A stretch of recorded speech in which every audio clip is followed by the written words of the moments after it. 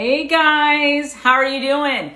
So today we're going to speak with the Liz Clark. Liz Clark, oh my goodness, how many things can I say about her?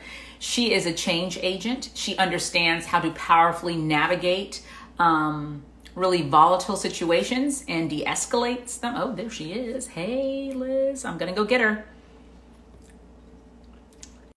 Liz, to this IGTV live thing. So let's welcome Liz. Wow. Hello. Hotness. Wow. Can you hear me? I can hear you perfectly. Okay. Excellent. Can you hear me? I can hear you. Can you see me? I can see you. Sometimes it gets a little fuzzy. Yes. Okay, Liz. I just want to tell you, thank you so much for being here with me today. You and I had the pleasure of meeting. I'm thinking actually I did the math. I think it's like 4 years ago actually.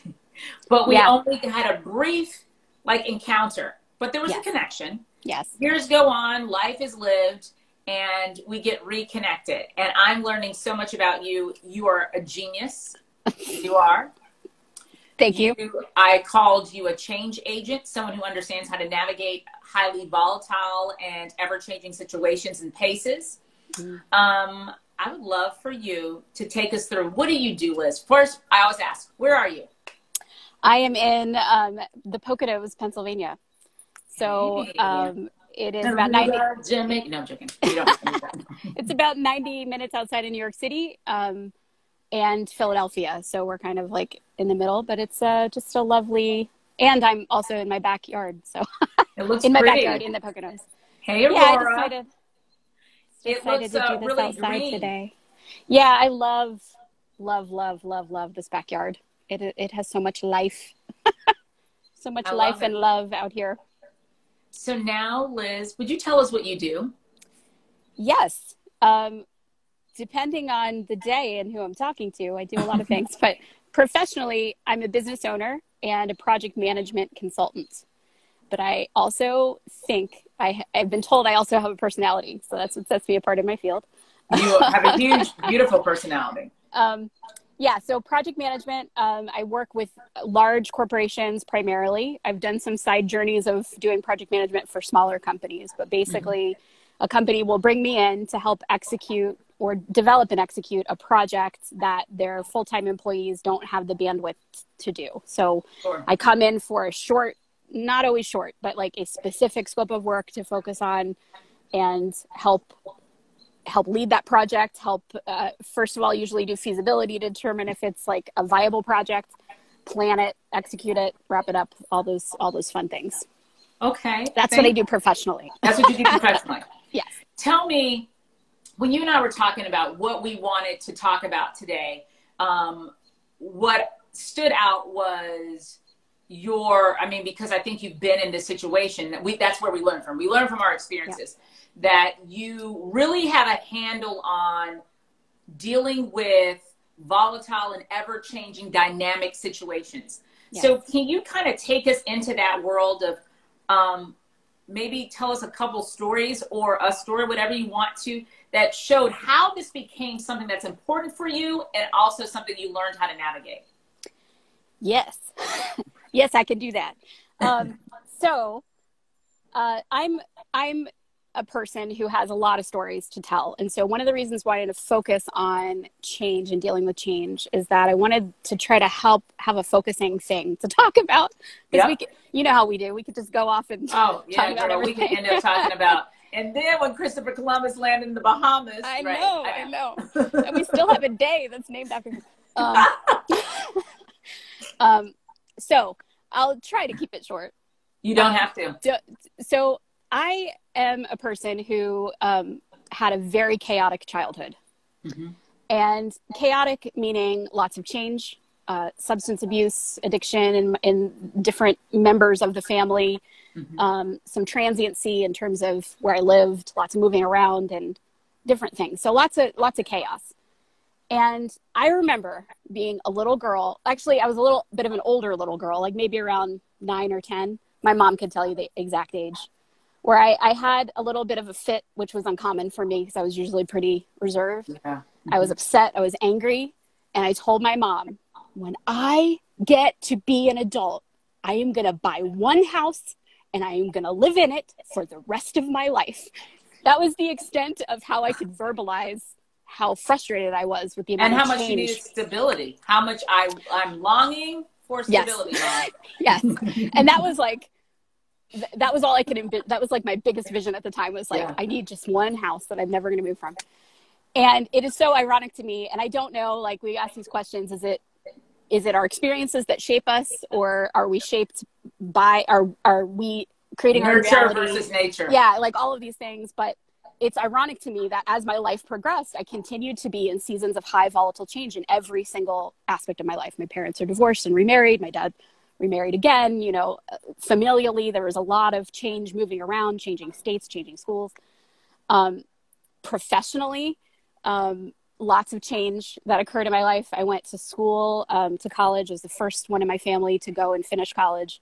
And started off as an education major, ended with English and philosophy as a pre-law student because I was going to go to law school. So that's right. Lots of different changing visions. Praise the Lord you didn't. No, we need to have that conversation probably. And got married when I was 21, had 4 kids back to back. So I was 4 kids in 6 years. So I was like pregnant, breastfeeding. You're like 27, you have 4 kids. Yeah. Yeah.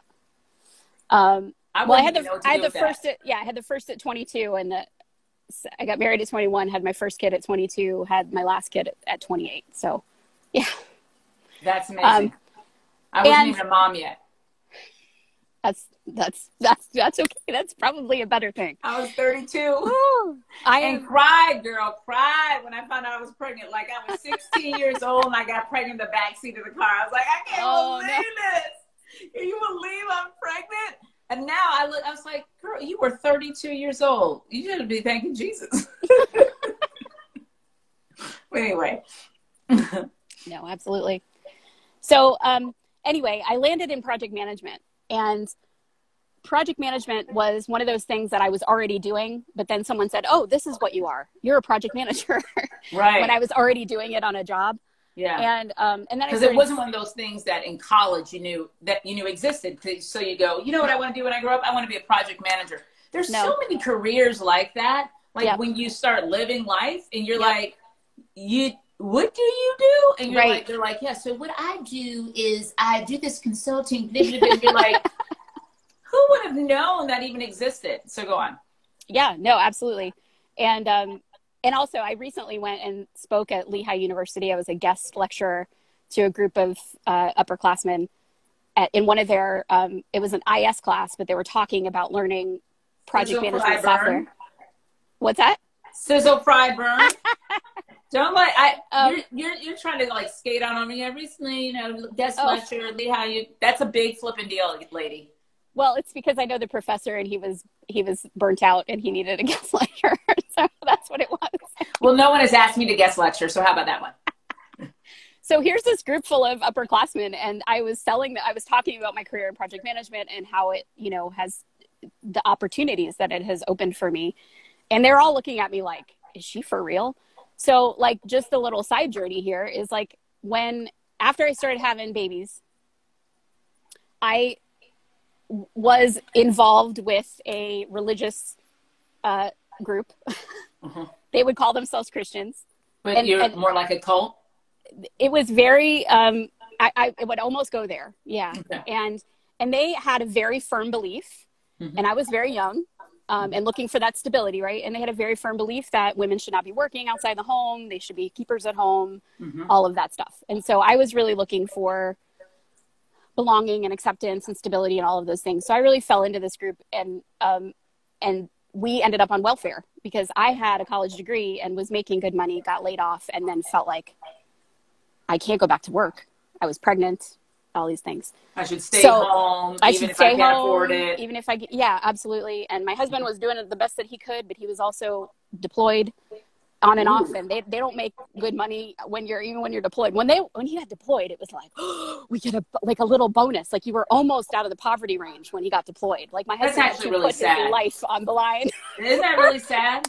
That is sad. Yeah. Oh my God. So another reason why I don't want to be in the armed forces. No, I'm joking, but that's why I'm so amazed at, I truly am that person who, when I'm on the plane, this is all pre-COVID, but when I'm on the plane, I'm like, hey, and I see an officer dressed that I can tell that they're an officer, girl or guy, thank you so much for your service. I really am that nerd, because I know they're doing something that I have no interest in doing, but I have every interest in receiving the benefits of what they do. Yeah, absolutely. So I went down this road, and we were on welfare for 5 years. So I was having babies. I was learning how to cook on $30 a week for 4 people, and like learning all this whole stuff. And this one day, there's a whole nother side story to this, but one day I was just like, that is enough. Like, from the depths of my soul, it was like, that is enough. We ran out of food. We were at a food bank. It was a horrible experience. And I was just like, I really want to be like godly and holy and all this stuff, but like this is enough. But I can't do this. Yeah. So anyway, through a series that I like to put myself in a room for 3 days, I was like, I got to figure this out. I don't want to be sinful. I don't want to be some Jezebel, which is what I was being called. But I want to, like, my children to eat, and I don't want to live in public housing anymore. And I want to be a self-sufficient person. And I have a college degree, and, like all these things. So, you know what, real quick, that's really blowing my mind. Just recently I saw a meme that went across, and it said, if Maya Angelou had been arrested or murdered at the age of 20, killed at the age of 20, died at 20, she would have died a prostitute. She would have died an unwed mother. She would have died, like, there was a lot of things she would have died as. And so what's really phenomenal to me is I know you.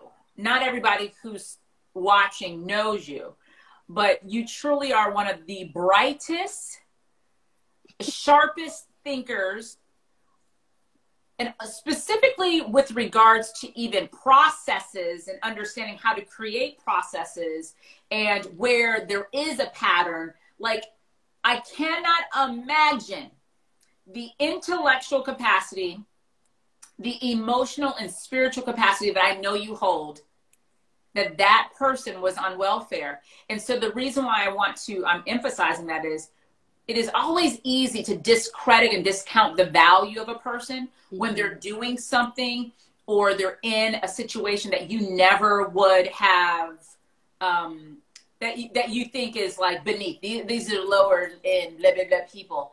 But here I want people to understand, Liz is a genius. She's brilliant. No, I'm not being kind. I'm not being kind. You are a genius. You're brilliant. Your clarity of thought and processes is, honestly, I've never really seen it before. I know if anybody hired me to do your position, they'd be very sad, very sad. Oh. They'd be like, oh, get this girl out of here. So it's just, I want people to hear, this woman with this value was on welfare. Yes. Keep going. Yes. And actually, that was the deal that I made with God. Because I said in those three days, I was still breastfeeding my youngest. And that's all I did for 3 days. I breastfed him, and I journaled, and I cried, and I sobbed my heart out. And I said, this deal that I made with God was like, why did you put this in me? If I can't do for my family, if I can't get out there and use it, like why is this in me? And I had to, the only thing that didn't fit was that this narrative that had been handed to me, that because of my gender, that I was not allowed to participate in this realm. And I was like, that's not, God didn't tell me that. I don't feel that in my heart. I'm not discerning that. So I had to just recognize, and a little bit what I want to talk about with regard to change in that moment. That was one of my first time, not really my first times, but maybe my first time as an adult, maybe my second time as an adult, of doing this deep identity work. And what I mean by that is, this is like a background, this is like a spiritual practice for me now. But at the time, it only happened when I was in crisis. And it goes by many names to people, all over the place. This ties into the change stuff, I promise. No, go ahead. What does it look like? Recognizing that we have certain unconscious assumptions that we have about people, about ourselves, about our lives. We have certain things that get down into an identity level, some of which stem from trauma. Some of them are coping mechanisms that we have created because of trauma that we experienced in our childhood. Sometimes there are things that are deep identity because we have latched onto someone else's narrative, like I did in my 20s. I had an identity that to be a godly woman, I needed to be this keeper at home who didn't use my words, couldn't pray in church, and couldn't do these things. And I tried so hard. So wrong. Shay, I tried so hard, but I tried so hard at 20 and 21 and 22 and 23. I tried so hard. And I was just like, I am really bad at this. Right. Listen to how crazy it is. God, I'm really bad at quenching all the gifts and talents you've given me. Help me to do that. Do you understand? Like, that's the insanity of it. Like, exactly. You're really bad at it because everybody is born on this planet for a reason. You're here for a reason. And dare I say, you're here to bring us something. So bring it. Give it to us. And when you're not giving it to us, we are deprived. We are deprived. Yes. The larger we as in society. And consequently, you, the giver, are deprived. Because a part of the gift is the giving, is the bringing it to us. Yes. Yes. What you said. Yeah. Fantastic. So that deep work where I had to recognize this baseline identity that I have latched onto has an error. There is something not working here. And my choices here are to either uproot this identity and try something else, or keep with it and continue having this experience. But it is ridiculous for me to think that I'm going to have a different output. It's 5 years now. 5 years now I am in this space and nothing is changing. And we are running out of food. I can't feed my children. Done. I come from Italian people. We don't not feed our children. Right. not that I think anybody doesn't, but like that was, my grandmother was like, get saved, serve Jesus, and feed people. Like those were the priorities. That was the. Hey, I lived in Italy before, and I know you can't walk into a house without food being offered to you. Yes. Food is offered to you. That's it. And if you say no, right, you're rude. No doesn't mean it doesn't mean anything either. It's like, no, and they're not good. Like little snacks. Yeah, no. They're like, for real, like, manja. You're like, right. How big do you want me to get? Like you're like providing like 12 meals in the middle of the day. Yes. So I ended through a series of things. I ended up in a technical writing position for a pharmaceutical company and outperformed expectations and started managing these standard operating procedures I was asked to write. I had never worked in that industry. I had never been involved in that, but I outperformed. They said it would take a year, and I did it in 3 months to get these 200 standard operating procedures done. And I know. And I thought my biggest worry, because I still had that like scarcity, I was like, I'm going to do this for my family. I like worked 1 million hours a week. I was like locked myself in the rooms to read all of their ETOPS and technical documents. I'm like, I had this fire in the belly. Yes. And my biggest fear with getting it done in 3 months was that they were going to fire me. Because I was and their expectation was if we could just get it done in 12 months. Right. So he looked at me and he said, do you know how long it was that we managed to do this? We had planned for, and I said, no. And he said, we planned that this would take a year and you just did it in 3 months. You're not a technical writer, you're a project manager. And I was like, so are you going to fire me? That was still what does that how mean? Old were you? I was 28. Young. I was 28. My baby wasn't even 1 yet. So I was a real Jezebel because I didn't even nurse him to a year. I put him on formula and everything. You hussy, you Jezebel hussy. Telling you what. And then I got a job offer from that company, making more money than I'd ever made in my life as a project manager in their engineering department. I was like, how did you feel? How did you feel the moment you're given this job offer and you're making more money than you've ever made in your life? How did you feel in that moment? I felt like it was a joke, like it was happening to someone else. I like knew that. I felt, that's why I asked the question. yeah, I felt like it was a mistake. Mm-hmm. That the You'd offer be found letter, out. You'd be found out, and they'll be like, "Oh, total imposter syndrome. what the Total hell are we imposter doing?" syndrome. When I saw the offer and the how they're like, I was like, I kept looking up to see if they got my name right. I was like, this has got to be a copy paste error. Someone else has got to be a mistake. And then, but it wasn't. And, of course, it wasn't. And we had just now a year had gone by. This was not the story I meant to tell today, but this is the story I'm telling. So a year. It was October 2006 when I had that. This is it. I am done. I got to figure this out. 3 days in the tunnel of like secret place. Like, got to figure this out. Got to make a difference. It was October 2007. So 1 year later that that we moved into our new home. So we were off of welfare. We had paid off all of our debt. We were off all forms of welfare. We were off everything. And I got that offer. The reason why I want to just pause on that offer real quick, no, it's good, is because I know that there will be people who will have opportunities like this come to them, or have had opportunities like this come to them after great turmoil and like a downward trajectory. And what is clear to me is the reason why you thought it was a joke is because you had also grown accustomed to your life feeling like a fakakta mess. Yeah. And what I've seen in my own self, and you tell me if this is true for you, is sometimes I have to look at my behavior and realize that I have not only grown accustomed to life being a certain way, but I also kind of want to continue creating situations that would most align with that. 100%. Because subconsciously, I'm not doing it consciously, subconsciously, because it is what I know. For example, I was talking to my mother about this the other day, and I am someone who is full of hope. I'm a hoper. I will believe. I will have faith. I will declare. I will yell to myself in the closet. I will believe. But I had to do internal work to also understand that I need to be someone who could receive.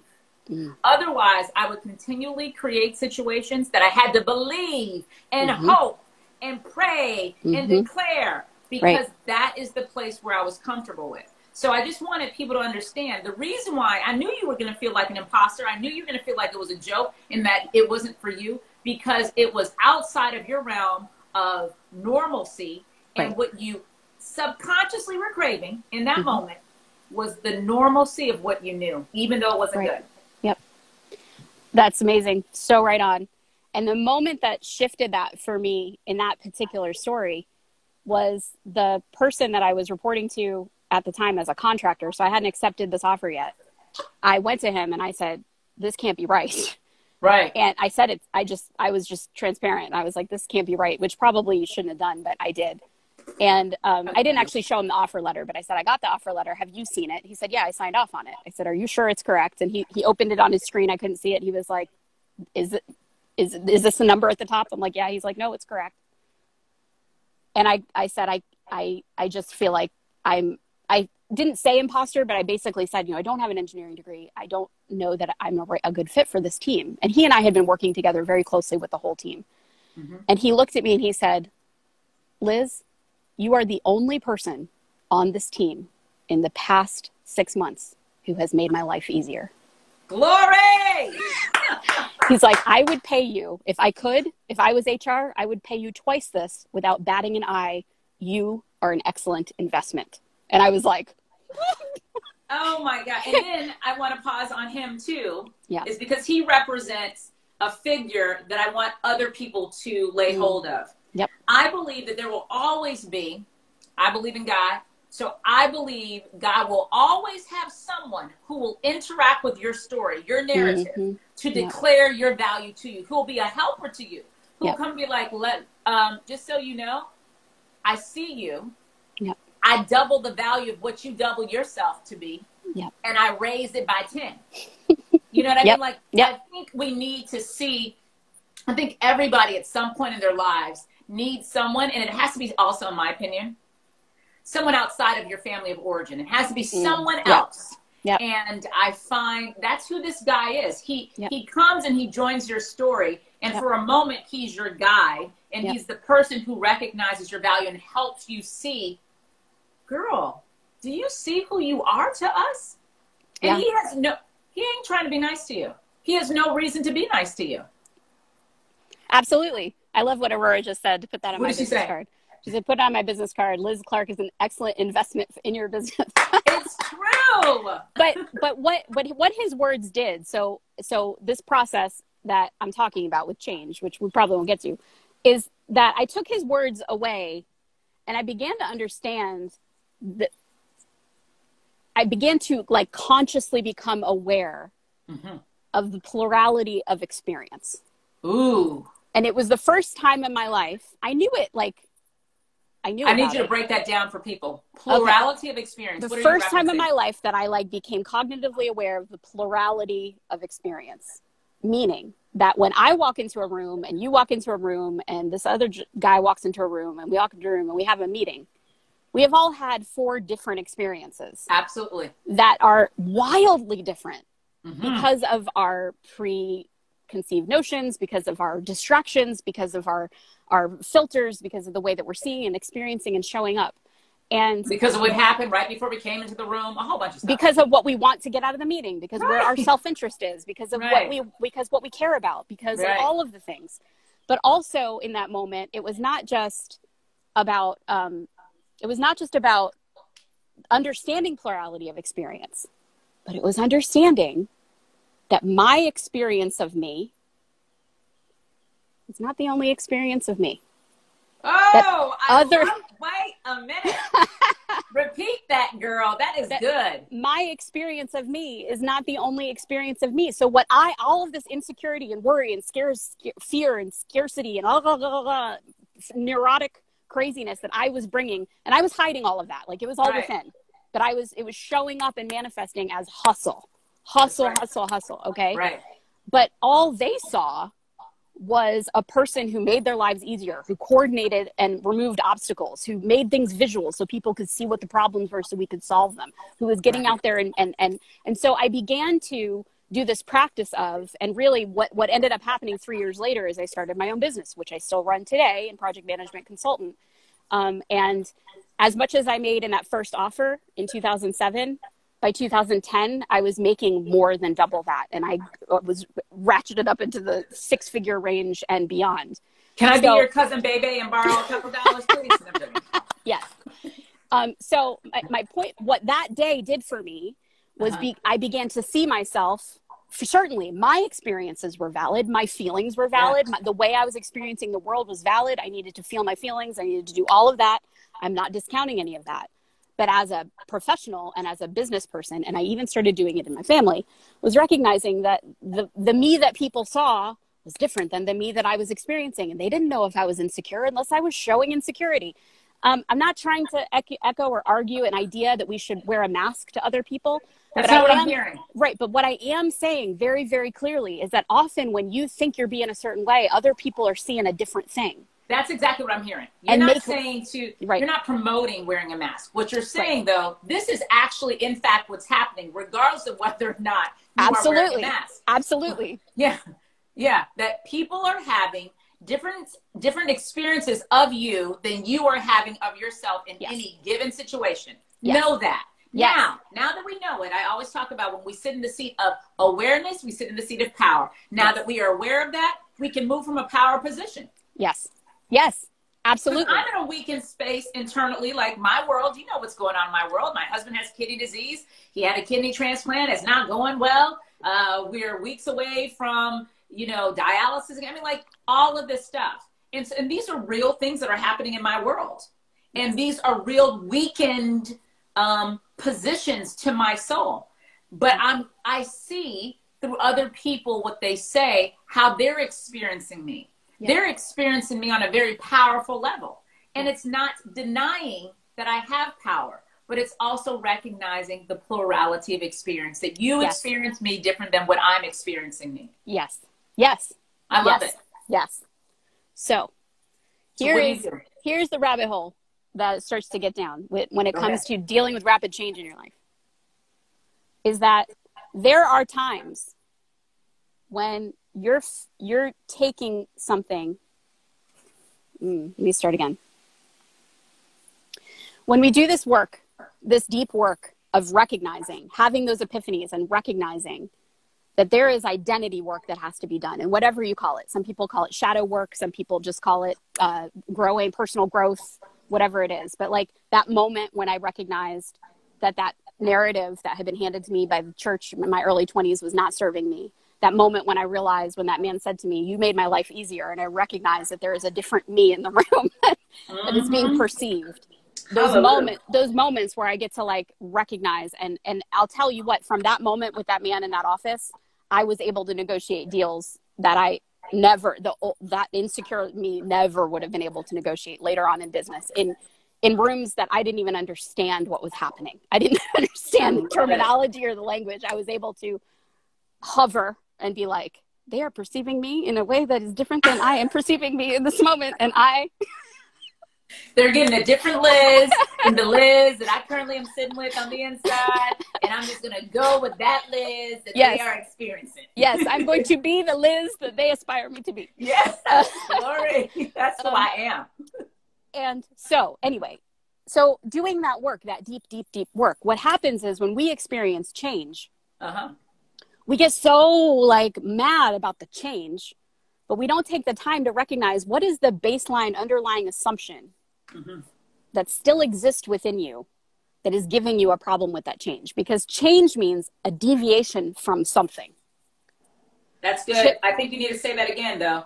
Change means a deviation from something. Right. So if we are deviating from something, what are we deviating from? And I don't mean the word deviating in like a negative sense. I just mean there's a change. It's a delta. There's a thing that was, and now there's a thing that is. And what we tend to do is we only start focusing on this thing that is. This thing that is. The thing that is really making me mad. It's making me so mad that this new thing is. And we don't take the time to find out what is the thing that was, that we're missing, that we're grieving, that we're upset about losing. And is there an underlying identity issue that is no longer serving us, that is really at the root of it? What if there's a thing underneath that is saying to us, hey, it's time to let go of this thing. And you're really, really mad, and all this emotion that you're getting stuck in the fact that you're mad about this change, or you're upset about it, or whatever, is really just masking over the fact that you need to take some time to go within and investigate. Do you have an example of that in your life? Oh, yes. Yeah. Give us an example, because I want people to get that. I think what you're saying is something that is absolutely impactful.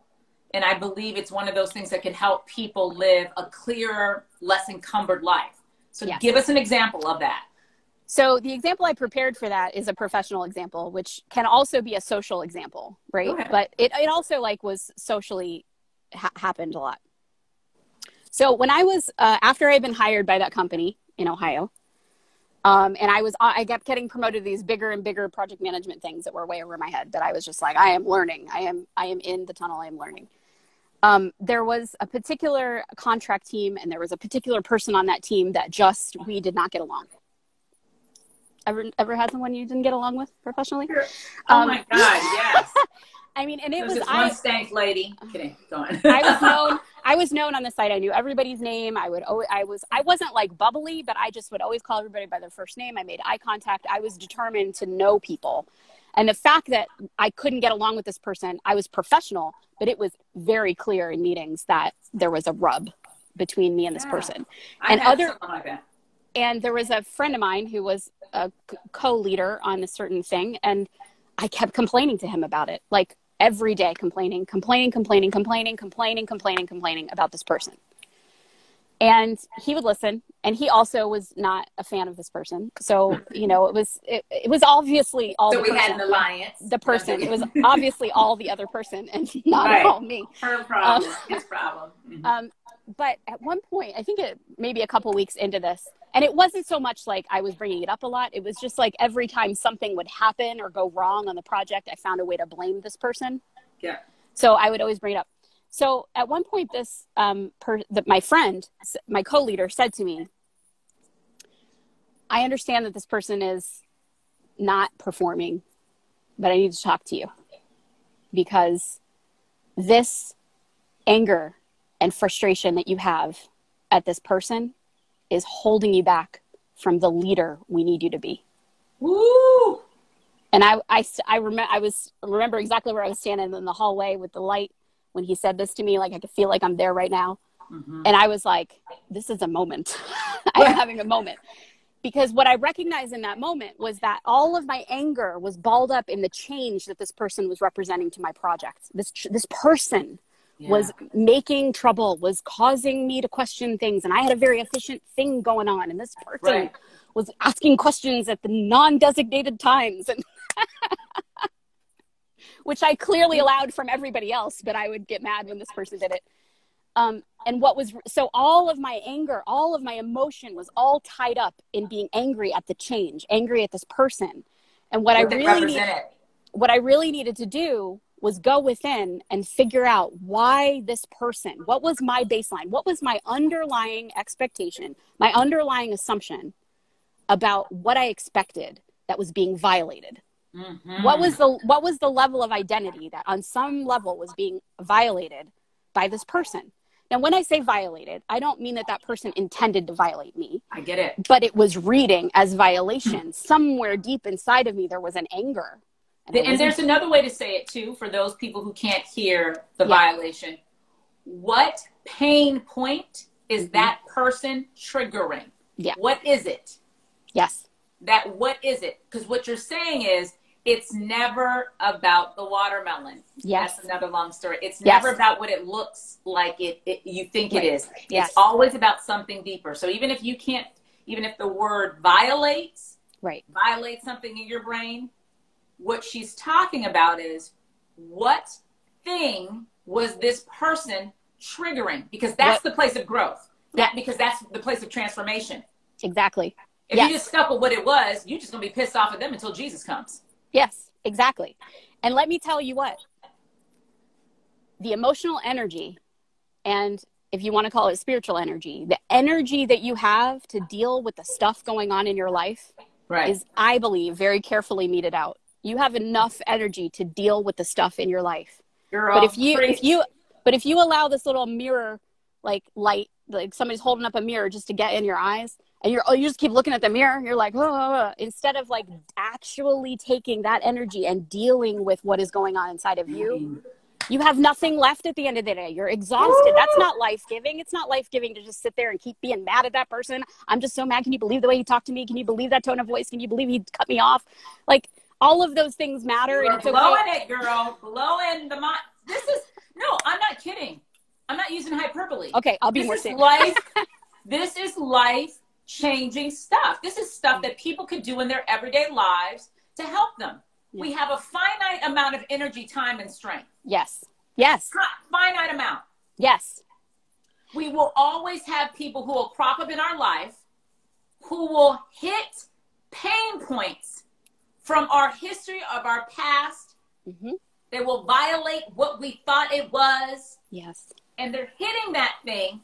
And until we recognize what they're hitting, two things I know for sure will happen. Them mofos will keep showing up in your life until you get that damn lesson. Yes, they will. Yes, they will. So you're going to keep having that lesson. Keep new showing day, up. They'll just show up with a new face. All day long. New body, they'll just keep showing up. And the second thing you're teaching me is you will be depleted of energy. You'll be depleted. Absolutely. So what you going to choose? Yeah. Deal with it, do the work, or keep dealing with the repetition of this person showing up and keep having low energy because it is focused on the thing and not what the thing is causing you to feel. Exactly. Yes. Girl, you are. So I won't get into all that I found when I listened to my friend, Greg, and I went within later that night and I found some things. What'd you find? I found some things, but the biggest thing that I found that I'm going to talk about right now is the misunderstanding that the person I was then, I think I was 30 at this point, that the person I was then at 30 was the only person I was going to be. And anybody who challenged me was wrong. So what I mean by that is that there were some trauma-informed root issues going on behind my hustle and my this and my that and my all of this stuff. There were some trauma-informed issues from real trauma that happened to me as a kid that I had paved over with achievement and excellence and making money and doing all this stuff and being a mom and all of these things. I paved over it. And I had had a lot of positive reinforcement in my life for all of those things that I had done. But I had never dealt with those issues. Right. So this person was triggering some things inside of me that were like deep down. And the biggest underlying assumption that I had to confront that over that series of weeks actually was recognizing that I had a false assumption that I was all I was going to be at 30. That I had, not that I had it all going on, but that I had my achievement was who I was. So I had done all of this. So obviously I'm good. You know, like, so the imposter syndrome that we were talking about before, it wasn't that I no longer felt like an imposter because every time I showed up to a new project, I still felt like, what is a airflow? Like I still felt all of that, but like, I knew I had this deep confidence in myself that I could overcome, that I could achieve, that I could do this. And it was by, you know, Christ who strengthens me and all that. So it wasn't like it was me, but I didn't think that I had to do the work. I didn't think that I had to do the work, the deep down work. I also did this thing called spiritual bypassing. And for anyone on the call that may be mad about this, I did a lot of applying the blood of Jesus to my life and thinking that that was absolutely enough and that I didn't have to feel the pain and that I didn't have to do the thing because Jesus did it for me. And that is so the truth. I'm not trying to like come at anybody's theology, but I am saying that like there are bypassing. I'm gonna be using that. There are deep down things that we still have to deal with. I believe we still have to deal with. I believe we still have to surrender. Because if we treat the salvation experience for those who believe in it, that like this, like, okay, Jesus, I'm going to hang on to all my pain like this. And then you just wash me with the blood. You know, I'm going to just hang on right here. Here's my pain. You just wash over me. Just keep washing over. Who is that working for? Nobody. It's not even working for Jesus. He's not like, I got this. Right. No. So I want to help you with that stuff. Yeah. But let's get to that. He's waiting, or, you know, the Spirit is waiting or whatever until we're ready. And so I had to get down into some of that stuff. And so I began to get into some of that stuff, and I began to unpack some things that were hard to unpack, that were like real base level, trauma level stuff that was like, what? Wow. This was, you know, stuff that really, now that is now a spiritual practice in my life. I'm not done with it yet. That was 12 years ago. I'm still working.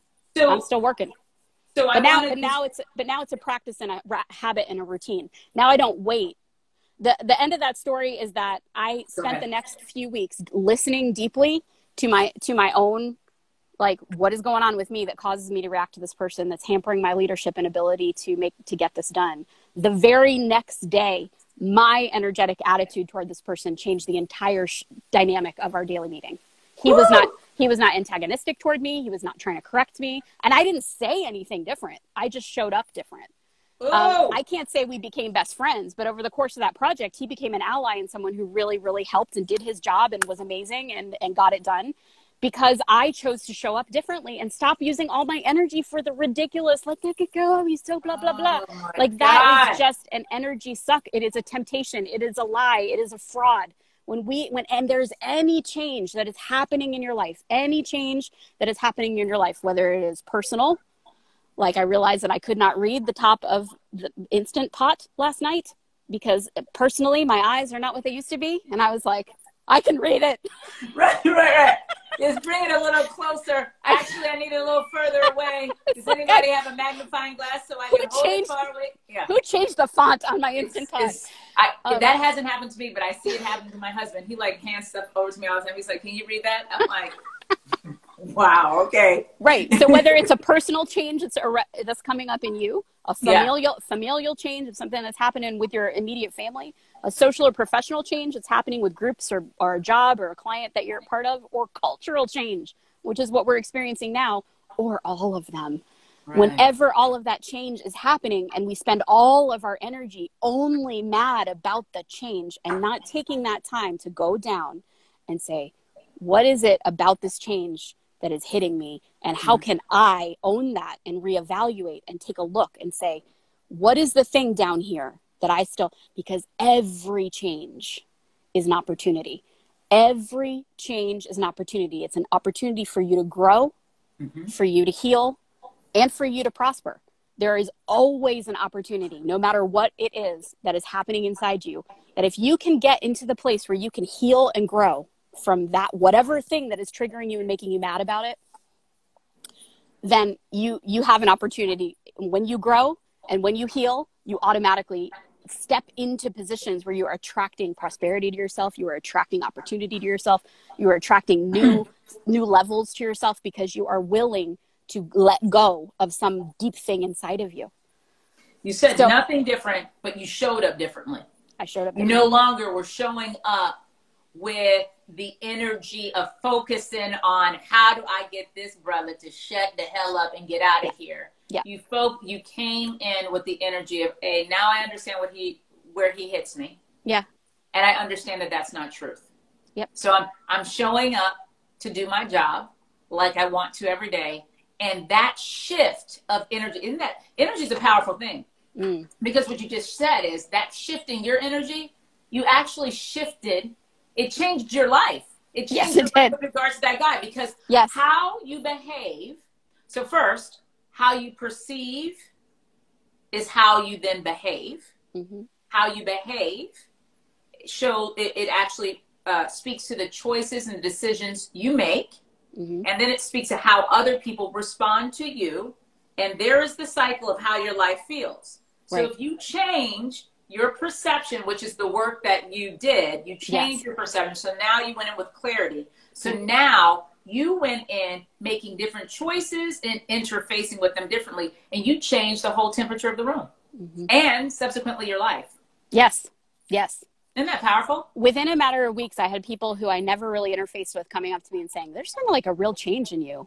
Like people saying, I don't know what's going on on your team anymore, but you guys are like killing it. What's going on? So we had a board where all these teams were being tracked, and my board like shot to the top in terms of productivity and everything.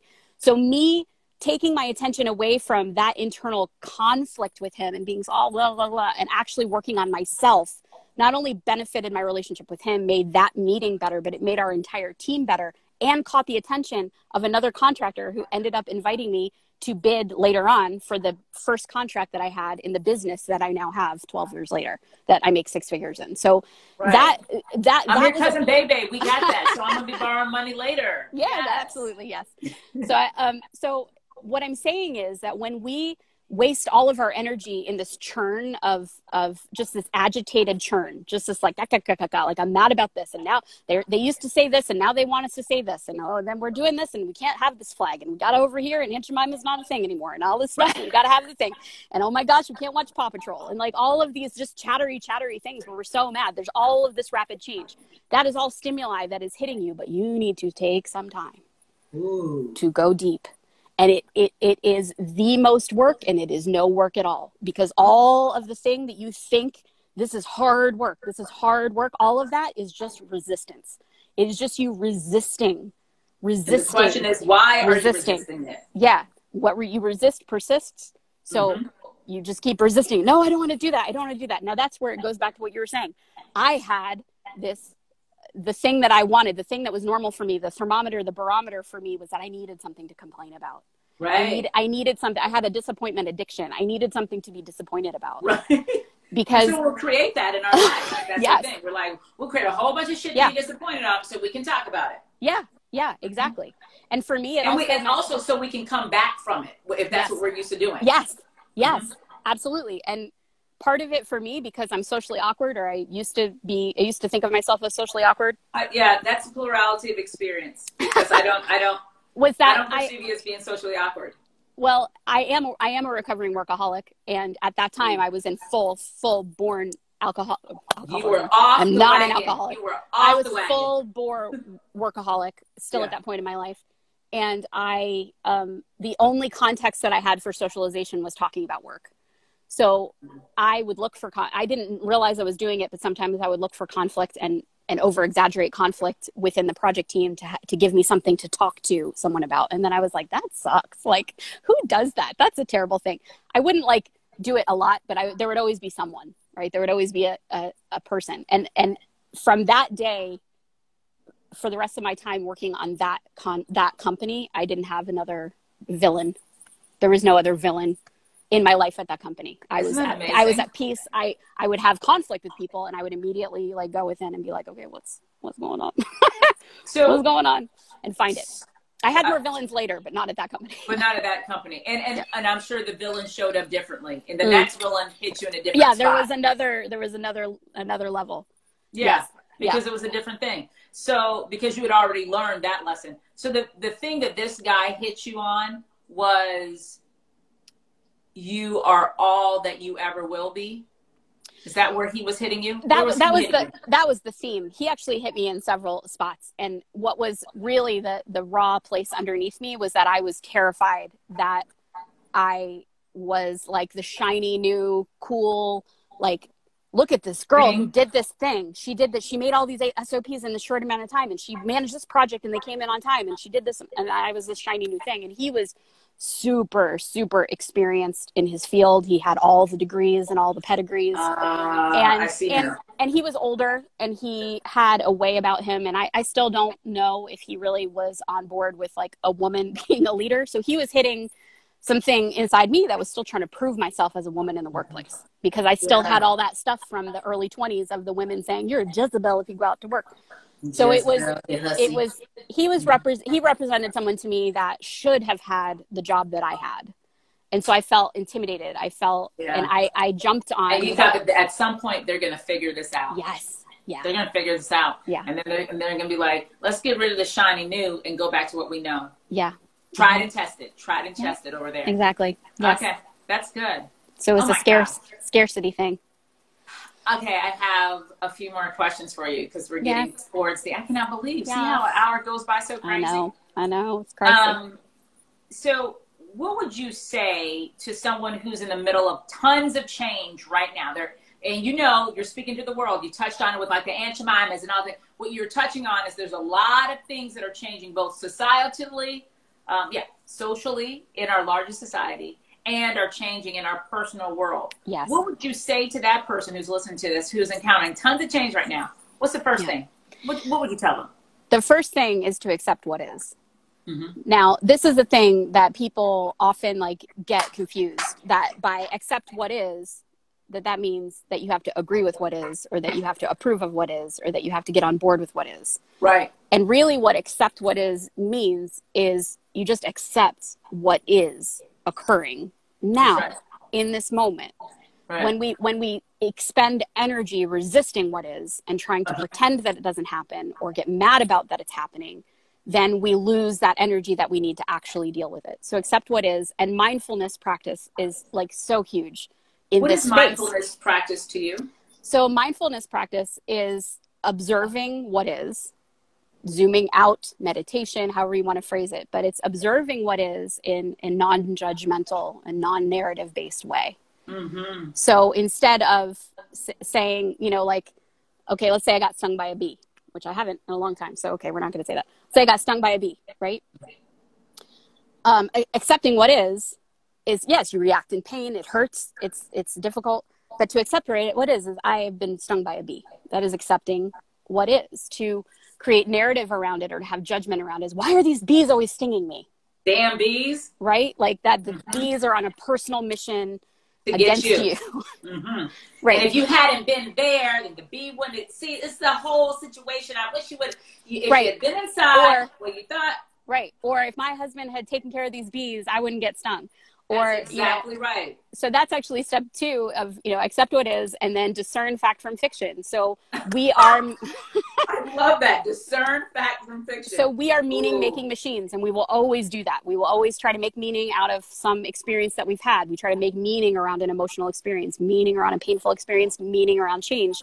And that's natural. And it's not, that's why I say discern between it. So I don't know if anybody's reached the level of egolessness where they no longer make meaning. Maybe there are a few, but discerning between the two and recognizing this is fact. The fact is I've been stung by a bee. Now, if I've been stung by a bee and I just walk around my deck for 25 minutes complaining about my husband not taking down the beehive, I am now stuck in the fiction. I'm stuck in the narrative. I am so obsessed with the narrative And then the third thing is to engage with inspired action. So like, what is the thing I need to do? What is the thing I need to do? The thing I need to do is give myself some first aid. And if I'm allergic to bee stings, maybe I need to call 911. But like, I have some things I need to do. And to just walk around and be mad about the fiction that you created. And what did you call that? Waste of Engage energy. in Inspired action. So I used to just be like, take action. But inspired action to me is that thing that you develop over time, where you begin to really get to know yourself and what's going on with you. And in that deep secret place, you begin to hear the divine word and begin to understand what you know the difference between the inspired action and the ego action, because there might be a take action that's just like, I'm going to storm upstairs and wake up my husband who works third shift and yell at him for taking that. Like, that's not inspired action. That's action. But now there's a tail. Yeah, there's a tail into this, and that is feel your feelings. So you got to, in this other step of like looking down and getting into your identity and all that kind of stuff, you need to preserve time to actually feel your feelings. Like, if you are upset or angry about the bee sting, if you are upset or angry about all the things, like, take the time away from all of that madness of social media and all of that blah, blah, blah, and let yourself feel it. Let yourself feel sad. Let yourself feel angry. Let yourself feel all of those things, and they will pass. They will pass if you let yourself feel them. But if you just put them in a bubble and say, no, I'm not going to try to block them. I'm just going to be mad about them. I'm not going to feel them. I'm just going to be mad about the fact that I have feelings about this. And you put this bubble around it. I'm just going to be mad about the feel. See this globe of feelings that I have? I have all these feelings about all this change that are happening. I'm not going to feel them. I'm just going to keep letting them grow until this thing explodes. Yeah. And I know we're almost over, but that also is the perfect stuff to become an awful human being. You know what I mean? It really, like, if you don't live a life of mindfulness, if you're not allowing yourself to feel the feelings, if you're not taking inspired action, if you're not discerning fact from fiction, if you stay in that place of covering up, not feeling, being mad about what you feel, not being present in the moment, you are an awful human being. You will, and more importantly, you are a sad human being. You know, that's actually where I go to when people are jackasses to me. My first thing is, shit must not be going well for them. They have a lot of stuff going wrong that they're not dealing with, because it comes out. You know, it comes out. And so I have one bookend. Give it. Plurality of experience. When you take it personally, that you see someone has done something, or a company has done something, or at some level, something has been done to you, and you're mad and you take it personally, keep in mind that actual person is having a different experience than you are. So the flip side is also true. So when we look at what someone else has done to us, and we narrate it and we take it personally, recognize that person still exists and is having a different experience than you. And they might have had zero intent to hurt your feelings. They may have had zero intent to create change that caused all this chaos. It is on you. It is on you as a human being in 2020 to show up for yourself and do the deep work that you need to do, and stop blaming everybody else for all of the change that is affecting your precious bubble. We have to get plurality of experience. It works both ways. No, that's what I'm saying. You say, like, if you're having plurality experience with your own self, know that the other person is too, and give them that grace. Okay, we have less than 2 minutes. I have a couple questions for you. What sound or noise do you love in the spirit of James Lipton? The wind. The wind. The wind through the trees in my backyard. The wind. I love that. What sound or noise don't you love? Ooh, I have synesthesia, so I hear and feel. I feel what I hear, and it's the sound of shame. Someone shaming someone else, because there's a very specific frequency that happens when shaming is happening, and that sound gets me. Nope. I don't know if I could tell the difference, but I don't like that sound either. What's your favorite curse word? I can't say this on this, Shay. I can't say this on that, Shay. Tell me what it begins with. It starts with an F. That's a good one. Yeah. Okay. Last question. Yes. Beautiful Liz. If heaven exists, what do you want God to say when you get there? Hey, I know you. I love it. Oh my gosh, Liz. Thank you for sharing space and time with me. I love you. You're brilliant. Thank you for sharing your genius with us. Thank you. Thank you for having me.